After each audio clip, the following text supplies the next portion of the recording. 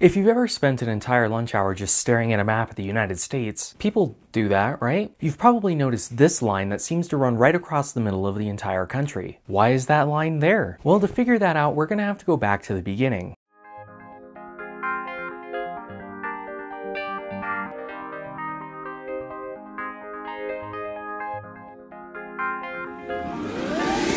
When the United States gained independence and the Founding Fathers got together to write a constitution, it was pretty much assumed that slavery was naturally going to die out. Soon. Let me be clear, it wasn't because of any altruistic reason or movement towards equality, but because it simply wasn't profitable. That's right, even 200 years ago, all anyone cared about was their bottom line. But because it was dying out and because the US wanted to at least appear to be on the right side of history, they wrote it into the Constitution that the importation of new slaves would only be allowed until 1808, at which point it was made illegal. Although that didn't really stop it either for reasons I'll get to later. Slavery was up to the states. They could decide whether to abolish it or allow it. And coincidentally, most of the northern states abolished it. Again, not because racism was over, but because it was simply more trouble than it was worth. Literally. So let's take a look at a map and see what the South was really worried about. The problem with looking at modern maps like this in order to explain slavery is that it isn't an accurate representation of what the US was going through.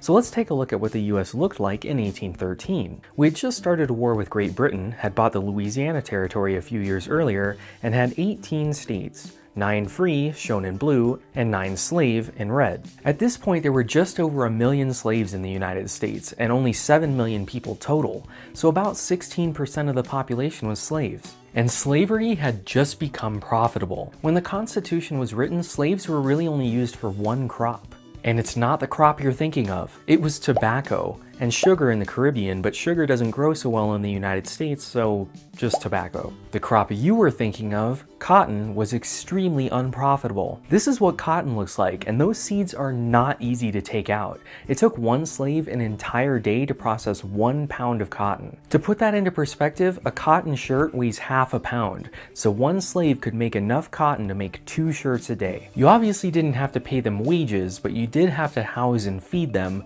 which was extremely difficult on only 2 shirts a day. So really, slavery was on its way out, at least until Eli Whitney's cotton gin, one of the most important inventions in human history, because it kept slavery alive. Now, instead of one slave making 1 pound, one slave could make 50 pounds. It's pretty easy to justify the cost of keeping slaves when their profitability increases 50 times over. From the time the cotton gin was invented until the Civil War, the amount of slaves in the United States quintupled, from just under 700,000 in 1790 to nearly 4 million in 1860. So even though the importation of slaves was banned in 1808, that law was passed before slavery was profitable. So even though a combined US and British naval task force gave it their best college try, the trade continued. Thanks, Eli Whitney. But let's go back to this map. Tobacco and cotton were the big products in the South and the main economic driver of slavery. You couldn't grow those in the North. You could really only grow corn and wheat, which you needed animal labor for, not human. So nobody really wanted to expand slavery northwards.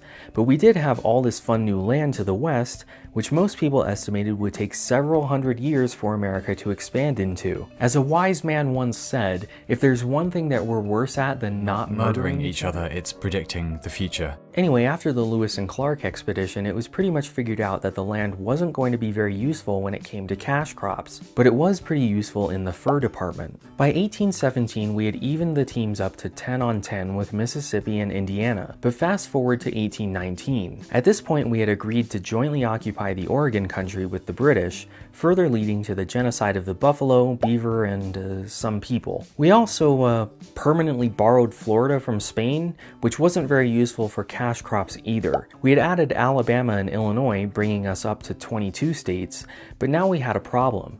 It was becoming pretty obvious to the South that the space left for the US to expand into wasn't very useful for slavery. And while the House of Representatives is apportioned by population, the Senate makes every state equal. So at this point there were 22 free state senators and 22 slave state senators. The Senate was what kept slavery at least legally safe, so they wanted to keep that equality. So in 1820 they struck a deal known as the Missouri Compromise, which legally mandated what the US had already sort of been doing.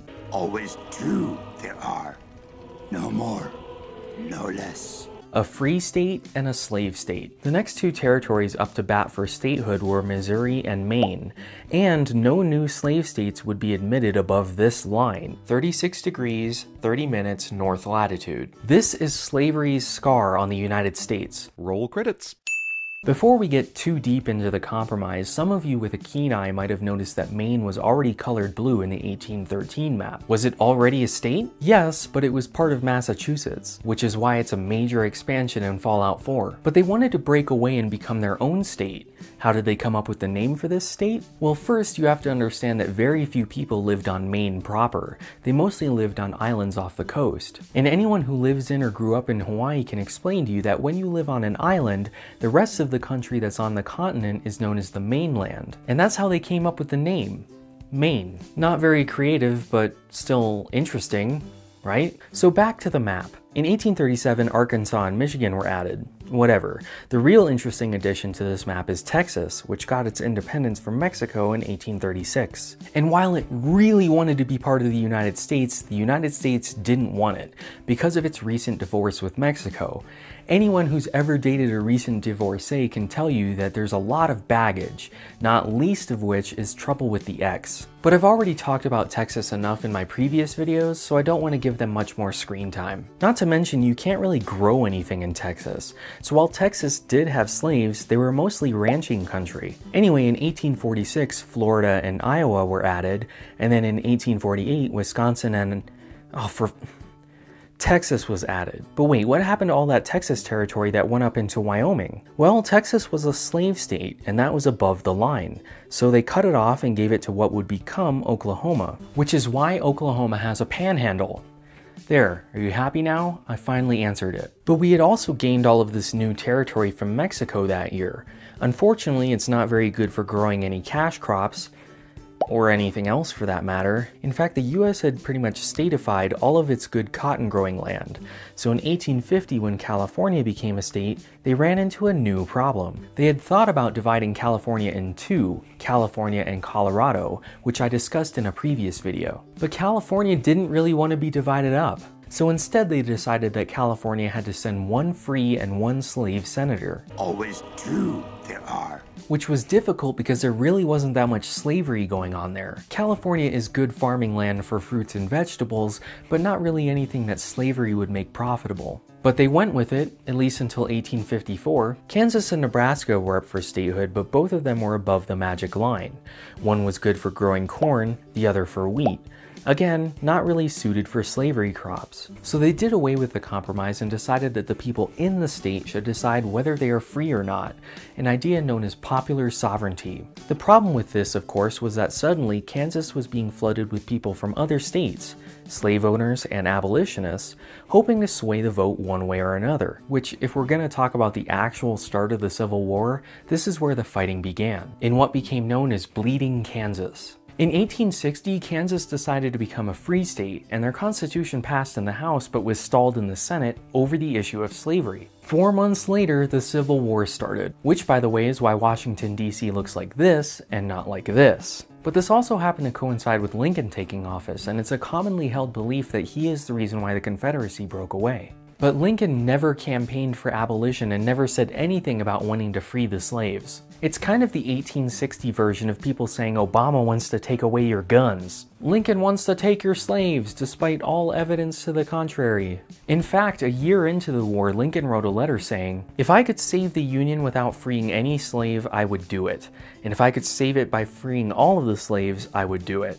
And if I could save it by freeing some and leaving others alone, I would also do that." That last one, coincidentally, is what he ended up doing with the Emancipation Proclamation. It only freed the slaves in any area in active rebellion. So the slave states which were loyal to the Union, occupied Tennessee, and the Union-occupied areas of New Orleans and Virginia were able to keep their slaves. It wasn't until the war was ended and the 13th Amendment was passed that slavery ended completely. So was the Civil War about slavery? Yes, and to say otherwise is simply wrong. For the North, it was about preserving the Union and ending a rebellion. For the South, it was a last-ditch effort to keep slavery because it was becoming increasingly obvious that Western expansion was going to end it for them. The Civil War was not inevitable. That saying is part of the lost cause myth. which tries to explain it away as part of the growing pains of the United States.